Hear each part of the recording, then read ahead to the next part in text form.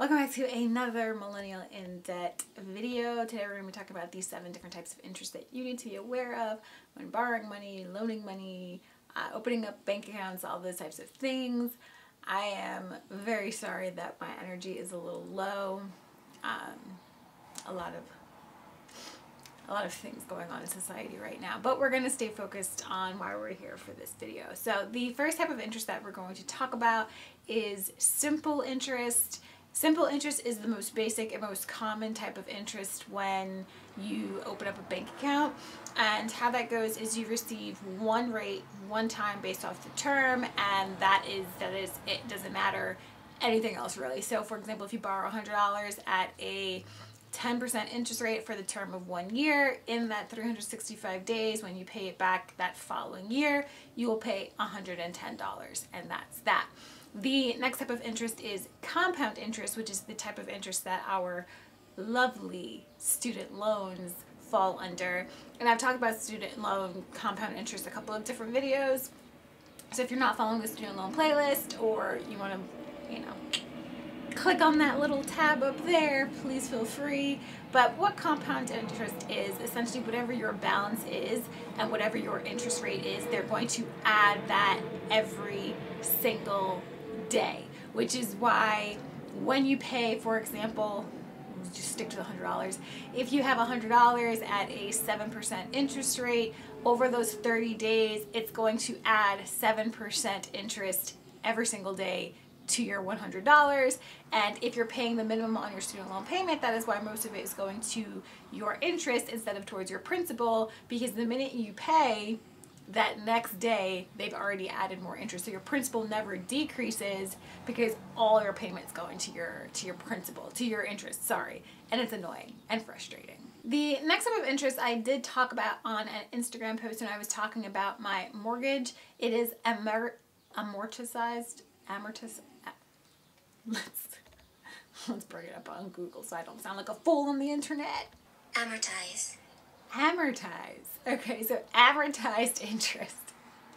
I'm so stupid. Amortized interest, or amortization, I think I got that one right, is usually the interest that is used for mortgages, whereas compound interest, like I mentioned, is for student loans, also credit cards, and some savings accounts also use compound interest if we're lucky. But amortization is what the mortgages use, and what that is, and I'll use myself, and I'll put the post right here if you're not following. You borrow, let's say, $150,000 from the bank for your mortgage, and they set you at a specific interest rate, let's say 3 to 5%, whatever, depending on the market, right? Your payment for your loan will never, ever, ever, ever, ever change. And when you first start out paying most of your payment, let's say your payment is $850, a majority of that payment is going to be going towards the interest for the first couple of years. And based off whatever your scale is, which most mortgages are based on 30 years, as you pay, or as you continue to pay, let's say by the 10-year mark or the 15-year mark, you're still going to be paying that same $850, but now what's changing in the dynamic of your payment is more of that payment is going towards the principal as opposed to the interest. So although your payment never shifts, the percentage of what's going towards your principal and the percentage of what's going towards your interest will change along the life of your loan, or the term of your loan. All right? The next type of interest is, you gotta make fun of yourself sometimes, is fixed interest. So mortgages usually go off of fixed interest rates, although there are different types of interest rates for mortgages. I have a fixed interest rate because my heart can't deal with the way the market and things shift. So fixed interest rates benefit people who are borrowing for the most part because your interest will never increase. It also means it'll never decrease. But let me tell you something, it's very, very, very unlikely, especially with the way our economy goes, that interest will decrease. Unlikely. It happens sometimes, not often, right? So when you sign a contract or whatever your loan terms are, your interest, let's say it's 3%, will never change no matter what happens over the life of your loan.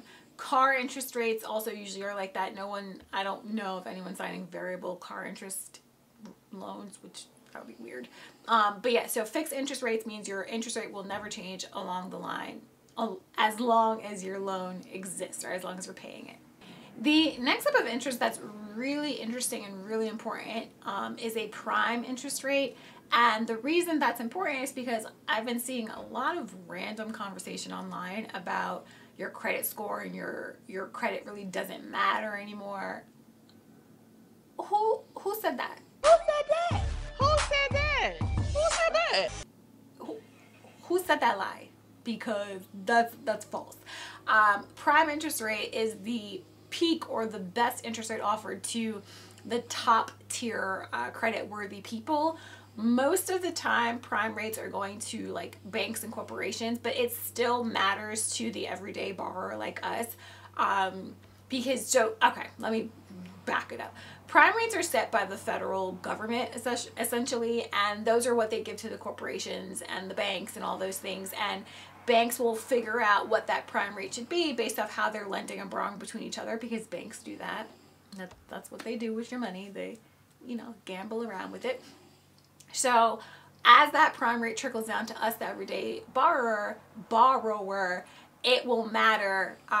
It affects the way that we receive different rates as well. So yes, you want to have really good credit and have a good credit score so you can be first in line to get those prime rates that are being offered to the everyday loan taker, loan borrower, whatever. And the last type of interest, which again doesn't directly affect us but always indirectly affects us, because everything big business and corporations and the government do affects us, everything, is a discount rate. So the Federal Reserve, when they give short-term loans to different institutions, banks, whatever, they set something called a discount rate, right? A discount rate of interest. And how the federal government kind of calculates this discount rate that they create and give to financial institutions is they do two things. They look at the current value of money, right? What's going on in the economy, and then they look at the volatility or the projection, right? So what the value or risk of losing value on money will be in the future. And that's how they come up with this discount rate interest for when they do short-term loans for financial institutions, which then do loans for us, the borrower. So all of these things matter because everyone wants to make their money back and then some, right? So if the discount rate is lower, then obviously interest rates for us the borrower, will be lower. If the discount rate is higher, the financial institution is going to still want to have some sort of capital gain, which, you know, terminology you need to be aware of. That's pretty much going to direct the loan interest rates that we get as the borrower. Nice and sweet and simple, done. I hope this video was helpful, and I will catch you in the next one. Bye.